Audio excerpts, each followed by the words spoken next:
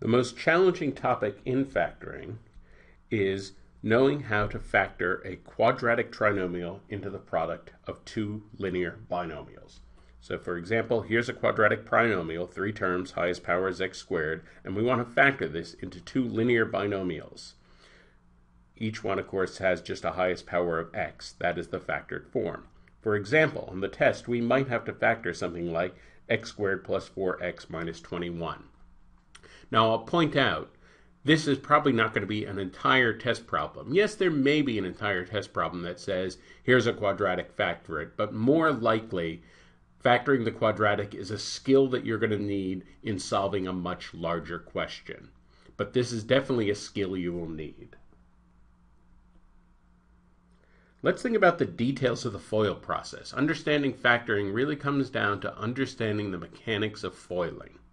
Suppose we start with two generic linear binomials, x plus p and x plus q. So we'll FOIL these out. Of course, product of the first is x squared, product of the outer qx, product of the inner px, and product of the last pq. Now notice pq, that's two numbers, so that's the constant term. X squared is the quadratic term, and the two middle terms are linear terms, and they are like terms, so we can combine the like terms, and we get this. Now this is very interesting. Imagine we look at our quadratic trinomial, and we see this. So really, that linear coefficient is p plus q, and that constant term is p times q. So in other words, the linear coefficient of the quadratic is the sum of the two unknowns we're looking for, and the constant term of the quadratic is the product of the two unknowns. Very interesting. Let's apply this in a problem. Suppose we have to factor this. So in other words, we're looking for two numbers whose sum is 8 and whose product is 15. Well, there aren't many numbers we can multiply together to get 15. We could do 1 times 15, that doesn't have the right sum, or we could do 3 times 5. 3 and 5 are clearly the numbers, and that means we can factor this into x plus 3 and x plus 5. That is the factored form. Notice here we have a statement that is true for every number on the number line. That's why we can set an equal sign between these two expressions. We'll factor this one. We need a pair, they have a sum of 14 and a product of 24. A little bit trickier because there are many factor pairs that multiply to 24. We could do 4 times 6, that's not the right sum. We could do 3 times 8, that's not the right sum. We could do 2 times 12, that's the right sum. And so the numbers that we need are 2 and 12, and this is the factored form, x plus 2 and x plus 12. This one's a little trickier. We have a negative sign. So here we're looking for a sum of positive 4 and a product of negative 21. Let's think about this. Since the product is negative, one of the two numbers must be positive and one is negative. Since the sum is positive, it means we're adding these two numbers and getting a positive. That means the larger number, the number with the larger absolute value, must be positive. So we'll think about this.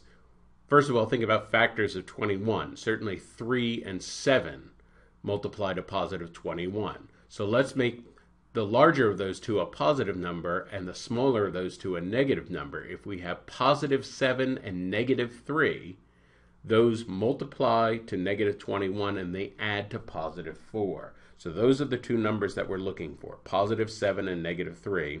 And so that means that we can factor this into x plus 7 times x minus 3.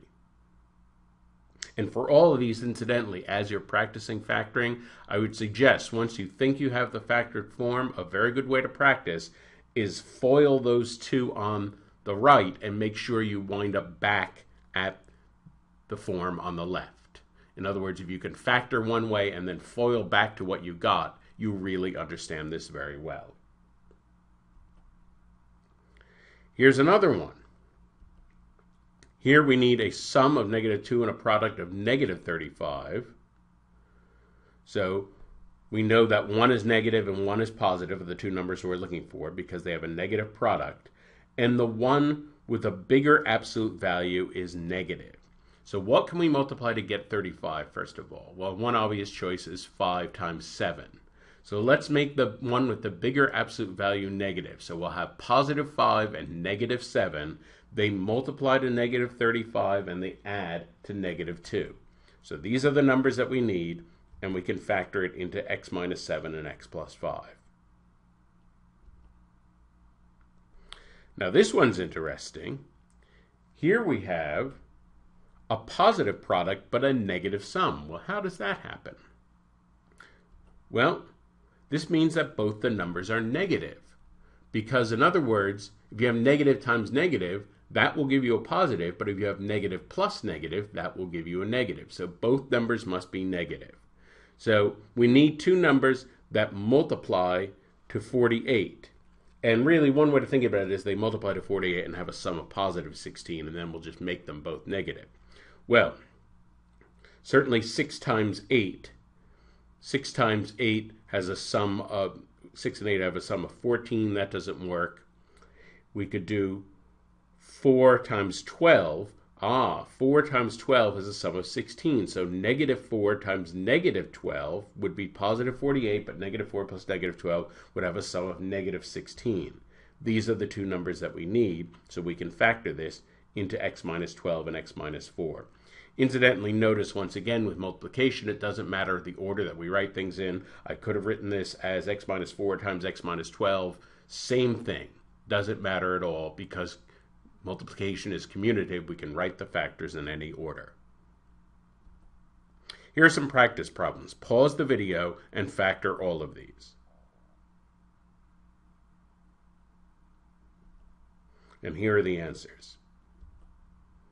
Notice that this method only works if the coefficient of x squared, the quadratic coefficient, is 1.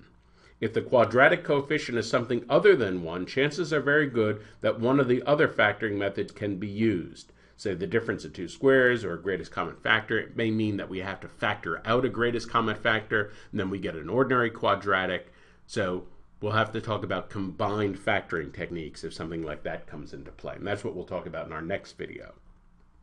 In this lesson, we learned the method for factoring a basic quadratic into a product of two linear binomials.